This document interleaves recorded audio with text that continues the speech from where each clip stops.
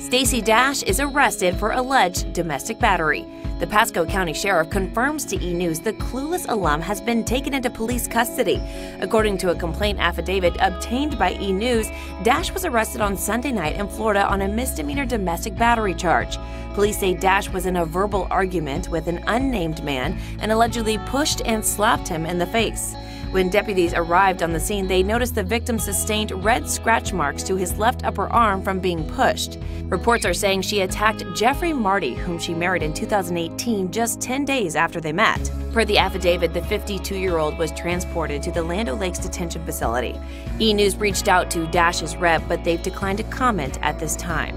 Dash portrayed Dion in the 1995 rom-com Clueless. She also made appearances on Fox News as a contributor between 2014 and 2017 and briefly ran for Congress in Southern California last year.